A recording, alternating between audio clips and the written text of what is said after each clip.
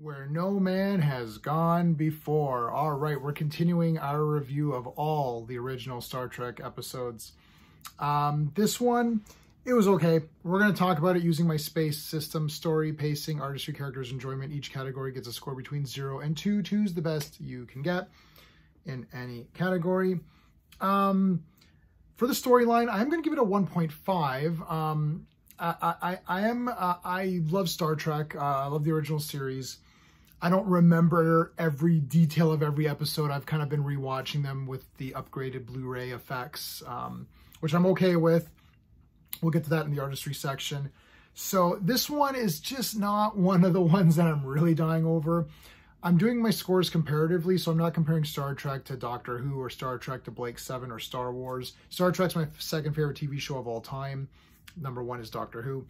So I pretty much love all of them. You're not going to get anything lower than like a 5 probably based on my rating system anyways.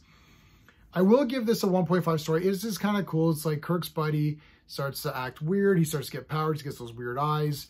You have that lady doctor who starts to also kind of form an attachment with him. And she's becomes the thing too. And they kind of beam down to this planet.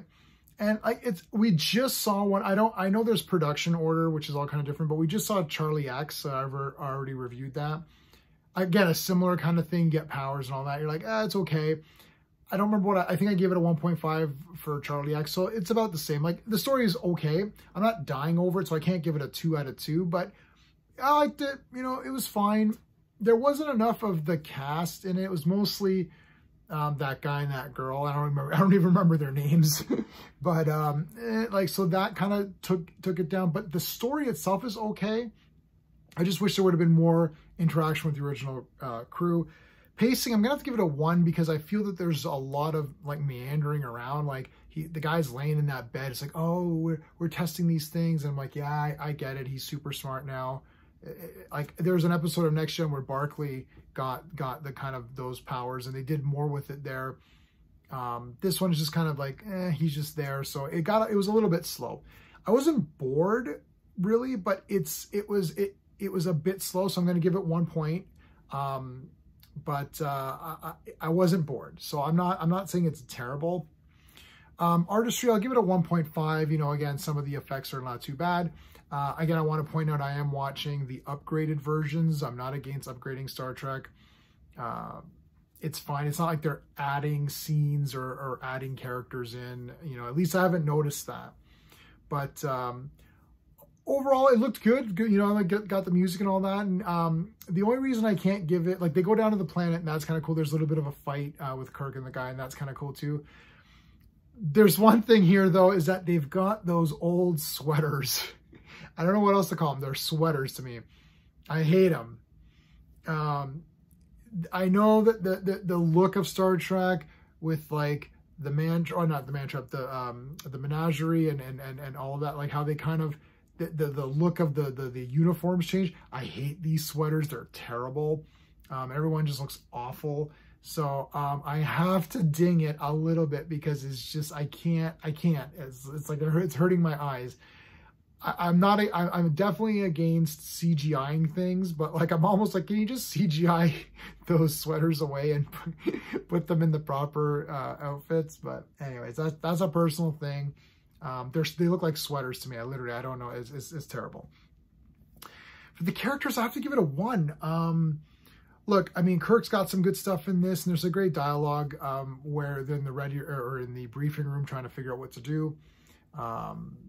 Spock's not bad here. Kirk, McCoy, everyone's okay, but a lot of emphasis is on the girl and the guy. And as I just told you, I don't even remember their names, and I couldn't care less about them, like, at all. I don't know why. Like, I could just see that the personalities just aren't there for me. Like, versus, like, you know, let's say Dr. McCoy, who's, like, the damn best, right? It's like, I don't know. I just, there's nothing there for me to get excited about. I don't hate any of the characters, so I'm still giving it a 1. A 1 is a pass. I'm giving it 1 point to say, yeah, that was like, you know, the characters are okay. But I'm just not dying over them. That's the thing. Enjoyment factor, I got to go with 1 as well. I mean, I like this one. You know, it's okay. So far I've watched about maybe 10 or 12 of the original series from season 1. And I've seen all these episodes. I think this is like my 4th time going through. Yeah, I think it's 4th, maybe 5th time going through all the episodes.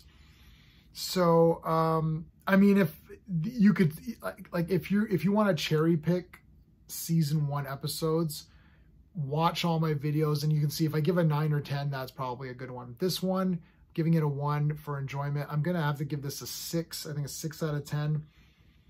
This is the weakest one for me that I've reviewed so far. It's probably going to be the weakest one going forward, or this might be the weakest one of season 1.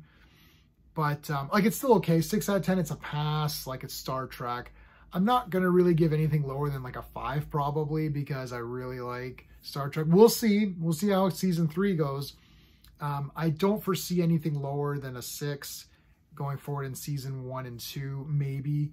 This one's definitely the weakest so far. But it's still Star Trek. Kirk's great, of course. So there you have it. If you enjoy my space rating system, please like the video. And please consider subscribing. Check out our live streams. They're really good. We're doing Fantastic Four Fridays and Legion of Superheroes every Monday. So check those out. All right, everybody, that's it. Until next time.